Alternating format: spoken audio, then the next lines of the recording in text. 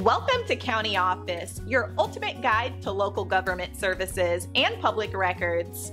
Let's get started. Is OSHA compliance mandatory? OSHA, or the Occupational Safety and Health Administration, was established by the Occupational Safety and Health Act of 1970 to ensure safe and healthful working conditions for all working men and women. Here's a breakdown of why and how OSHA compliance is indeed mandatory. Employer responsibilities. Employers are legally required to provide a workplace free from serious recognized hazards and to comply with all applicable OSHA standards, rules, and regulations. This includes examining workplace conditions to ensure they conform to OSHA standards, providing and maintaining safe tools and equipment, and using color codes, posters, labels, or signs to warn employees of potential hazards. Compliance with standards. Employers must comply with all OSHA standards, which may include implementing engineering controls, administrative controls, and ensuring employees use personal protective equipment when necessary. The General Duty Clause of the OSHA Act states that employers must furnish a place of employment free from recognized hazards that are causing or are likely to cause death or serious physical harm.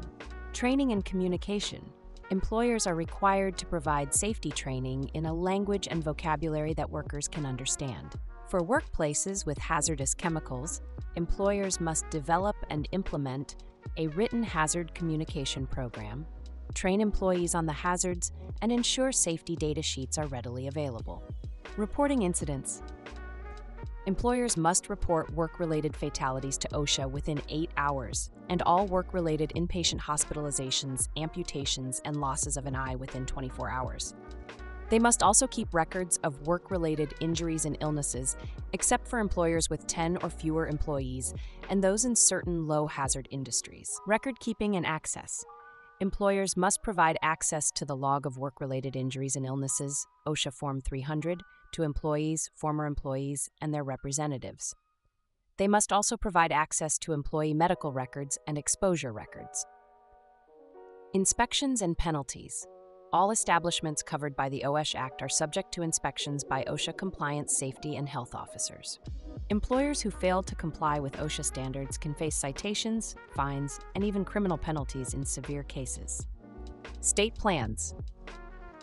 States can develop and operate their own job safety and health programs, known as state plans, which must be at least as effective as the federal program. Currently, there are 22 state plans covering both private sector and state and local government workers, and 7 state plans covering only state and local government workers. Enforcement.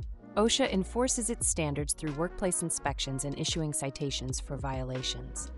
Employers must correct cited violations by the deadline set in the OSHA citation and submit required abatement verification documentation.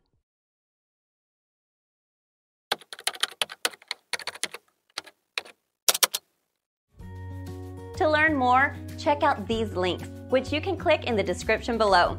And feel free to comment your questions. We're here to help. Thanks for tuning in to our video. Please like and subscribe and leave a comment below. See you in the next video.